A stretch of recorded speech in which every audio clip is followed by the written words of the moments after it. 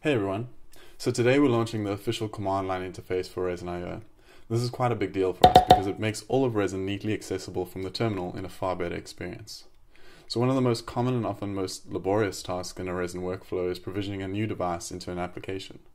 So usually this would require downloading an image from the dashboard and, depending on your operating system, running a series of commands to find the correct drive and make sure it's formatted correctly, and then burn the image.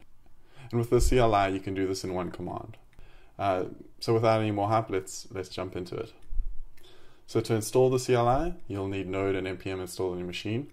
Then you'll run npm resin CLI with the global flag.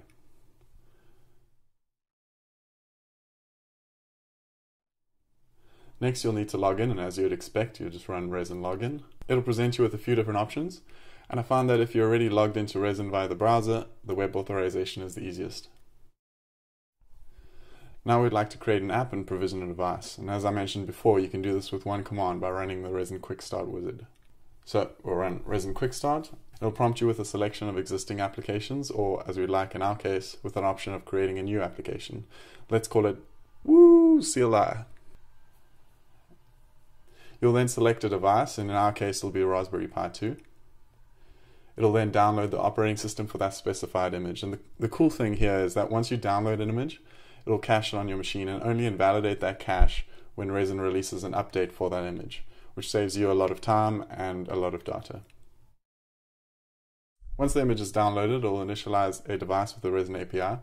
It'll then prompt you for your network configuration, and I've got a Wi-Fi dongle handy, so I'll select Wi-Fi. You'll just put in your network name and the password. It'll then request admin privileges, as we need to access and write to the drives on your machine. So you just put in your computer's password. It'll then check for removable drives on your system, and it can't find any because I haven't plugged in my SD card yet.